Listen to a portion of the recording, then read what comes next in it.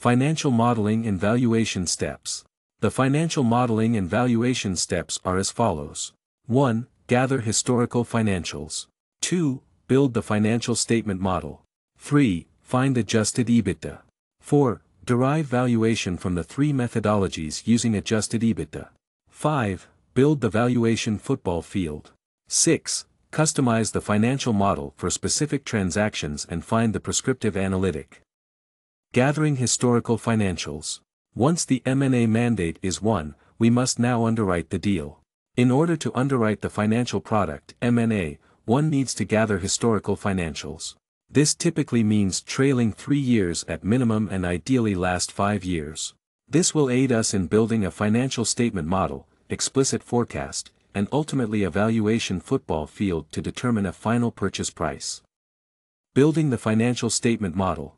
Once we have historical financials, we can build the financial statement model, which will be the basis for modeling various scenarios, ultimately driving valuation. Finding adjusted EBITDA. After receiving the financials for the target, the investment banker must calculate adjusted EBITDA. EBITDA and total owner's benefits are proxies for cash flow but not true cash flow of the business, as there will be CapEx and working capital deducted to get to true cash flow. This analytic will be the basis for extrapolating a valuation using the three methodologies. Derive valuation from the three methodologies using adjusted EBITDA. After arriving at adjusted EBITDA, the investment banker will determine public comps and extrapolate a multiple for the target company, adjusting for size of the company. From there, precedent transactions will be spread to determine a mean multiple.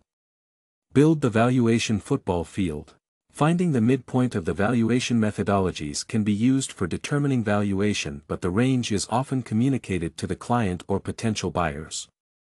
Customize the financial model for specific pro forma transactions and find the prescriptive analytic.